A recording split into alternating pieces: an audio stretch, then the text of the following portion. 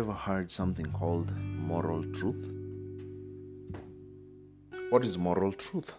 Morals are our definitions of right and wrong. Definitions of right and wrong. And the lines separating good behavior from evil behavior.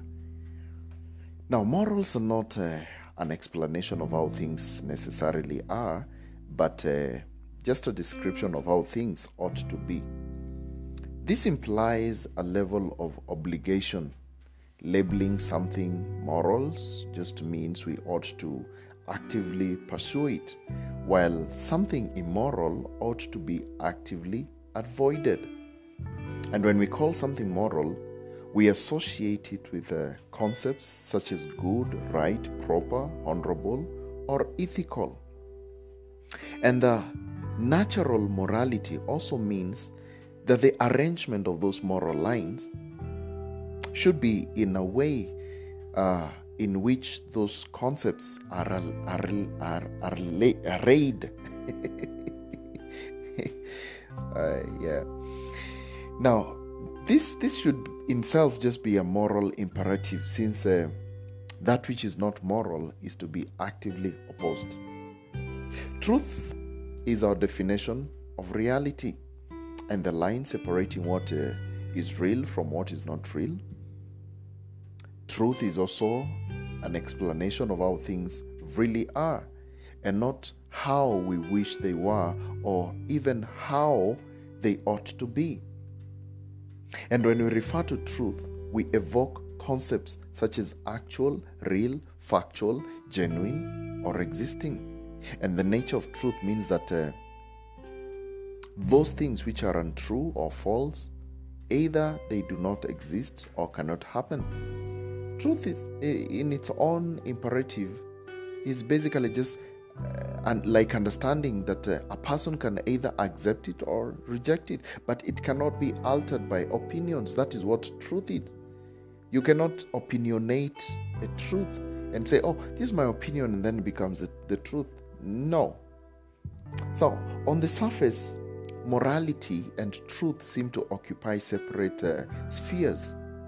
One, truth describes what is, and morality describes what ought to be.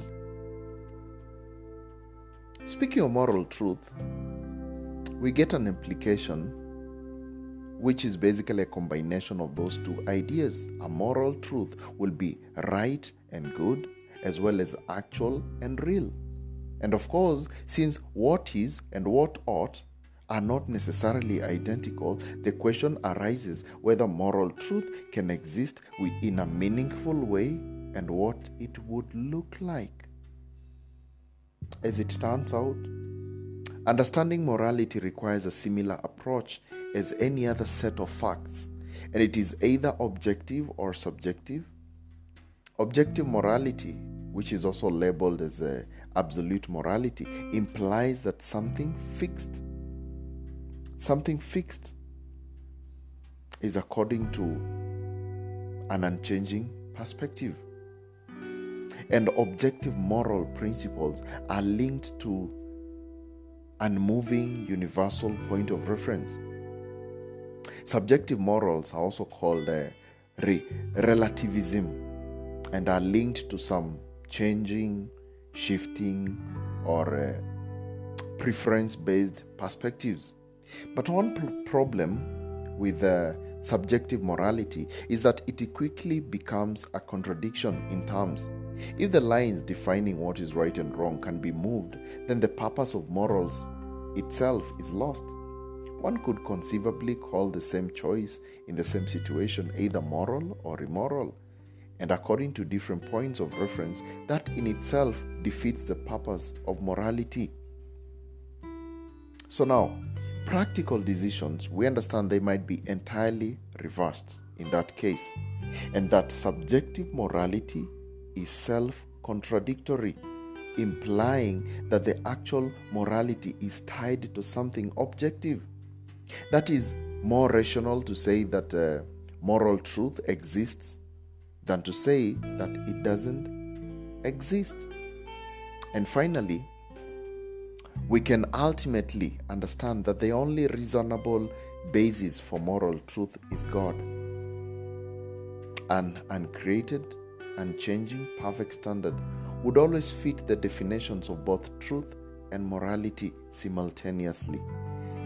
Any basis for comparison or judgment eventually relies on an assumed absolute standard, whether the concept is that which is or that which is ought to be. The only reasonable basis is God, and this means that which God calls good, it is the standard of morality, and that is the moral truth. Did it make some sense to you? That's the end of our Bible study today. Hope it was a blessing to you. Hope you did learn something. And remember, you can always download this podcast to listen later offline or to share to your friends and family. And please don't forget to subscribe to our channel and favorite our podcast so that you can always be notified whenever you post a new Bible study lesson. And if you like to get saved, or you need a step-by-step Bible verses on the order of salvation so that you can well preach to your friends and family, or maybe just feel led to support our ministry or buy some cool Christian merchandise, kindly visit our website keithmwoki.com for more details and breakdown. Otherwise, I hope to see you soon in the next one.